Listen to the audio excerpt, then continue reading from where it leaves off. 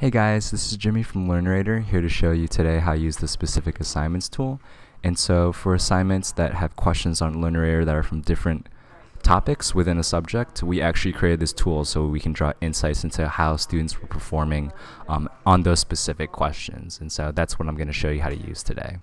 So right now I have the class export open, which you guys are already pretty familiar with, and we're actually going to want to go into the second tab, so students-all questions. So once we get in here, we're actually going to want to highlight and copy the entire content that is on this tab. And so just click all the way at A1 and then just click and drag until you get all the content.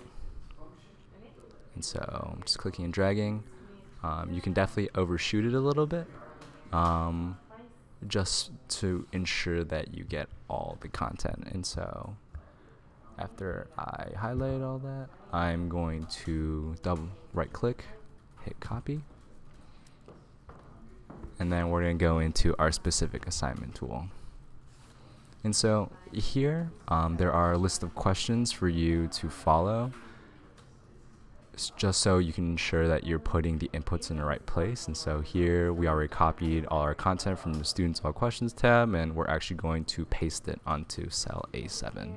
So again, you can right click, hit paste. Okay, and it should be all here. Now we can go to the second tab, which is step 2, called performance. And so now you can see that this dashboard is being populated with the question names as well as the student names, but it doesn't have assignment scores or grades or anything yet. And so what we actually want to do is go into this drop-down menu. And so when you click on C2, the drop-down menu should appear. It's actually going to have all the list of subjects that Learnerator currently has. And so my subject was AP English Literature. And so I'm going to go to that.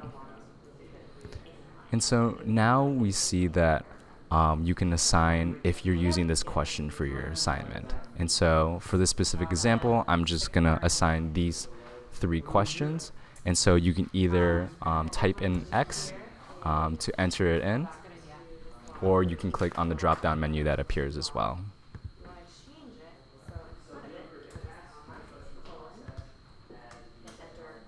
And so on your Learnerator answer key, you can find the correct answer for these questions, which you have to manually input into the dashboard, either through, again, the drop-down menu, or you can just enter it in yourselves through the keyboard. And so just using my answer key, I'm going to enter in the answers.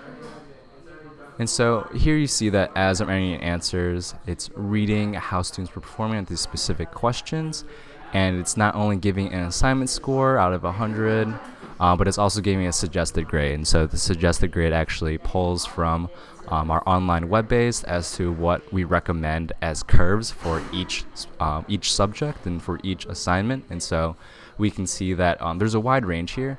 So while some students might answer all 3 questions correct and get an A, we see that an A under the standards of our online standards, a 67 or a 66.67 is an A as well. And so it not only does it show you the suggested grade and how students perform, but it also shows you number of questions that they answered. And so they answered 3 out of the 3 questions assigned. And so right next to that, you see that there's a little checkbox that shows if they completed an assignment or not. And so we see that this student didn't complete an assignment, this student didn't complete an assignment. And so that's why they're getting the grade that they're getting, just an additional insight for you to show. And so if you guys are having questions regarding this, you can go to the examples page, which is going to have a link for the video tutorial, a link to the curving resource guide, as well as example pictures as to how things should look in terms of the inputs tab and in terms of the performance tab. All right, if you have any questions, feel free to reach out to Learnerator. Thank you so much.